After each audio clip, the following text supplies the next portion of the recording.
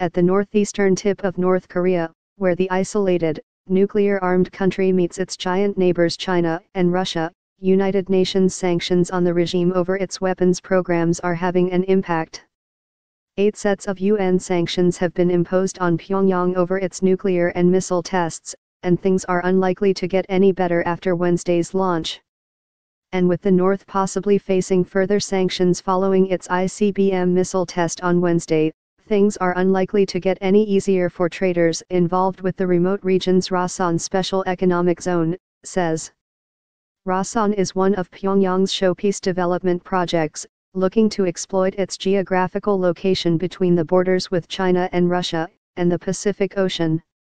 Formally established in 1991, it was the first of its kind in the country and has only come up to speed in recent years, but officials are defiant about the setbacks. Foreign firms are given tax, visa, and legal concessions. They can set up wholly owned units, rather than joint ventures, to lure them to the CES, as leader Kim Jong-Un seeks to pursue a policy of Bunjin, or simultaneous development, of both the economy and atomic arms. But 8 sets of UN Security Council sanctions have been imposed on Pyongyang over its nuclear weapons and ballistic missile programs. North Korean coal exports have been banned, leaving the material piling up on quaysides in Rason, as have iron ore and seafood. The most recent resolution, passed in September after Pyongyang detonated by far its most powerful nuclear device to date, forbade trading in textiles and imposed limits on oil supplies to it.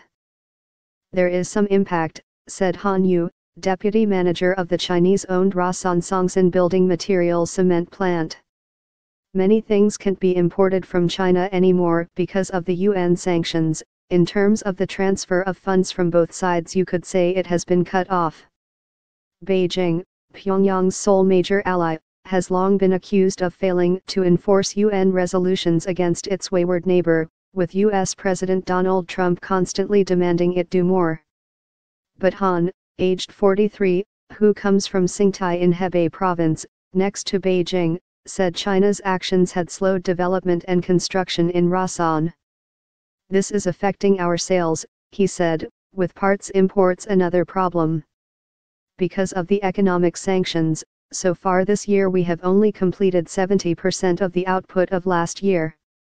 The company was seeking North Korean suppliers for the limestone and coal raw materials it has so far brought in from China, he said, and measures on oil and natural gas were affecting ordinary citizens. We see fewer vehicles on the road.